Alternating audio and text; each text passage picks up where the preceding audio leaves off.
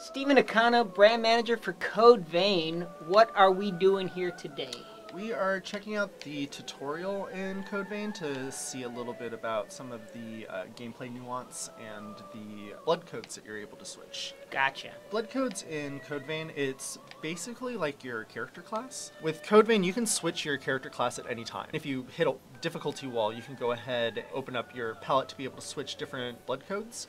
And each of those different blood codes has different attributes that will affect your main character. Switching the blood code also switches the types of gifts you have. Can you kind of go into what the gifts do and how they help you out in battle? Gifts are like your spells and tactics, so you can use them as different types of attacks towards your enemies. There's buffs that you can have that will affect you and your partner character. There's resurrection that you can have, which is probably one of the most clutch gifts that are out there, because if your partner ends up dying, you can resurrect them on the spot within a small window, and vice versa.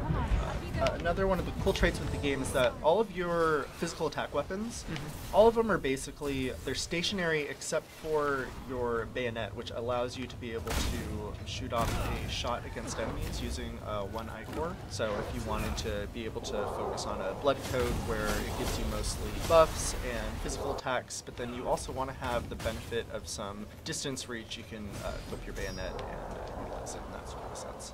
It's a great ranged weapon, but it also doesn't have that much attack damage, so you have to think about that balance of if you're going to be utilizing that weapon, that if you want to pop off a couple shots and then run in and start slashing at people, that you need to be mindful that you're not going to have as much power as, say, a one-handed or two-handed sword. Yeah, it makes sense to like swap it out, to, like take a few shots and then swap out to something heavier. Can you talk a little bit more about the gifts? I noticed we just recently used a bloodshot gift. What is that used for?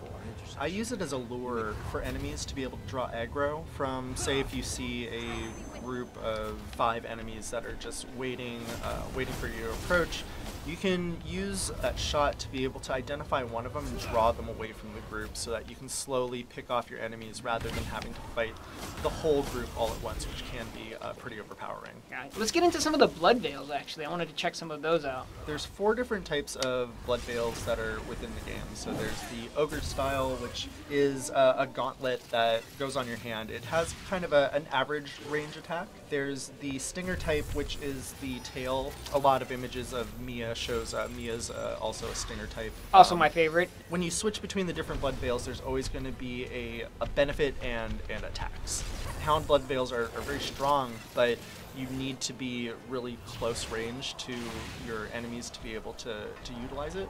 And then the last one is the Ivy style. So Ivy is kind of a reconnaissance blood veil where you're able to activate it and utilize it stealthily throughout the field. It has a really cool distance reach for it. I also love the little detail of how it's kind of woven into the clothing itself. So like the gauntlet will come out of the arms, the hounds will come out of the shoulder pads, stuff like that. It's so cool.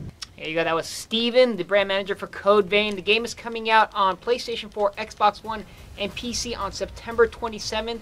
Make sure you guys check it out. There's still a lot more to this that we haven't shown. We're very excited for you to see more. And until next time, take care.